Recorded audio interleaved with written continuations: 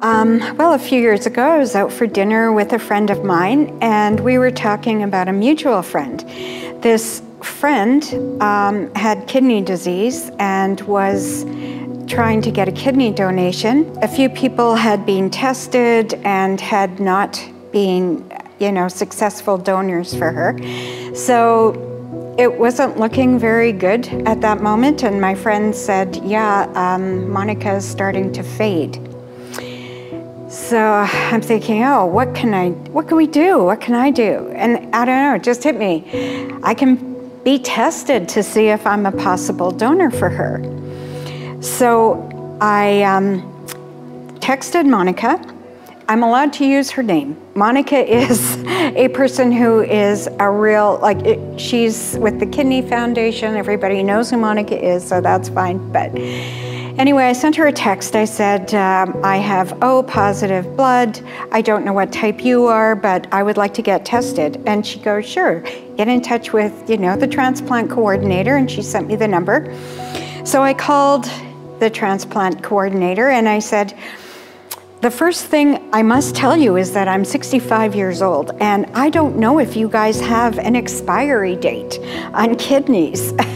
She says, we do not. She goes, the oldest living donor that they've dealt with is 82. And I thought, okay, I guess I'm good to go then. So she explained the process of all the testing and the initial testing to see if you're an initial match, and then there's all kinds of testing to make sure that you're a healthy enough person. And so this went on for quite a while, and I was really happy after each successful test that I was able to move on to the next one.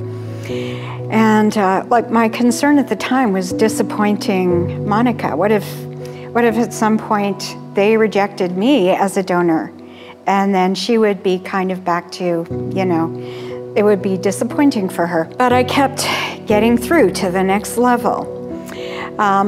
So finally, that spring, Monica did get notice that she did have a successful donor, a great match for her. It was her nephew. So they did the kidney transplant, and her nephew was her donor, and that worked out very well.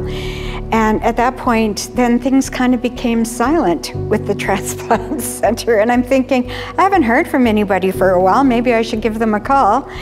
And I said, I'm still interested in being a donor, because what I've learned through this process is how many people in Saskatchewan and across Canada need kidneys, need live donors.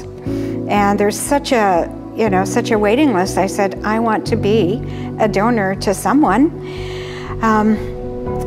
So they continued on with the testing, and I just kept making it through. It felt like, I don't know, you just keep getting through to the next level kind of thing.